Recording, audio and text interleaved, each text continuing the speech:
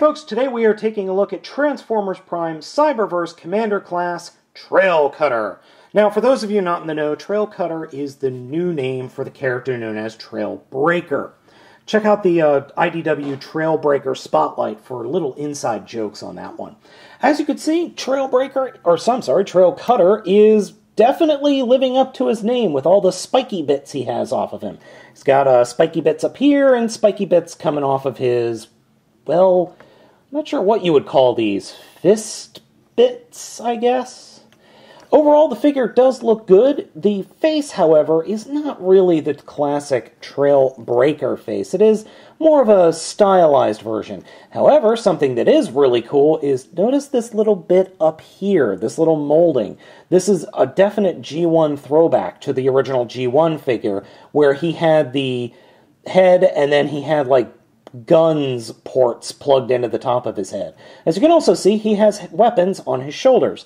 Now, the reason I keep moving him over to the side like this is I wanted to show you, he is a remold of the already released Ironhide figure from the same line.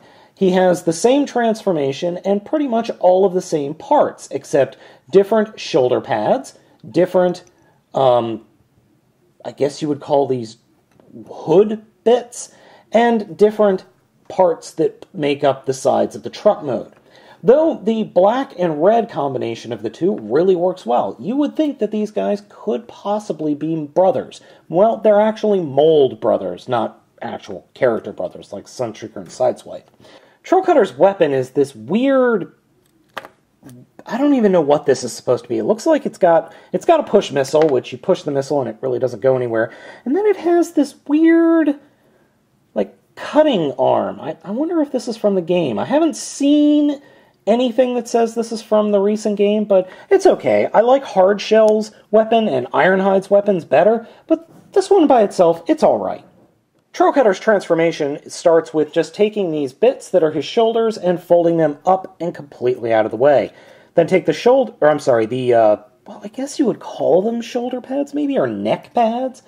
Then take the actual shoulders and fold them up all the way, making sure that these little black pegs are out of the way completely. Because if they aren't, then you won't be able to take the entire rear of the figure from the neck down and turn it completely around 180 degrees.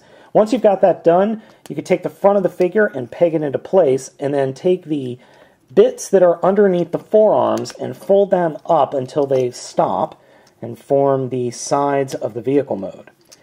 Then we can bring those sides over the front chest of the figure and just start sliding the wheels up into place and then dropping the hood cannons down. Then for the feet, fold the feet up and fold them into the bed of the pickup truck and put the legs together, and then fold those down and snap them into place. And here we have Trailcutter's vehicle mode. I think I saw this in Twisted Metal. The vehicle mode for Trailcutter is this really cool stylized armored pickup truck. And like I said, it looks like something out of either Twisted Metal or maybe, what's that other? Mad Max. Yep, that's the movie I was thinking of. I can't think of any other car combat movies off the top of my head, but it definitely looks like something that, well, you know, there was Mr. Plow, and then there's Mr. Evil Plow. So that's what we have here. I do like the look of the alt mode, though it is an armored version of what we have from Ironhide. And I think Ironhide just works better. I'm not saying there's anything wrong with Trailcutter here, not by a long shot, but I just like the overall look of Ironhide versus Trailcutter better. That's just a personal opinion, and I just think that this works better than the guns we've got going on here. Nothing wrong with Trailcutter, though. I just like Ironhide better. So as a figure, Trailcutter isn't bad at all, especially if you were never able to get the Ironhide figure. I think this is a decent upgrade to the mold. I would like to see a bit more color exposed in the figure, though. But Trailbreaker was always black, so Trailcutter, I think, works as a G1 homage. Now, later this year, in the one of the Generations lines, we're going to be getting what I believe is going to be a Generations Trailcutter and a Generations Hoist. So those guys were mold brothers in the original G1 figure line. So I'm really looking forward to those figures. But for right now, this figure's pretty good. I still like the original Cyberverse Ironhide figure, though. I think that one is a better realized figure, but Trailcutter is still pretty cool on his own.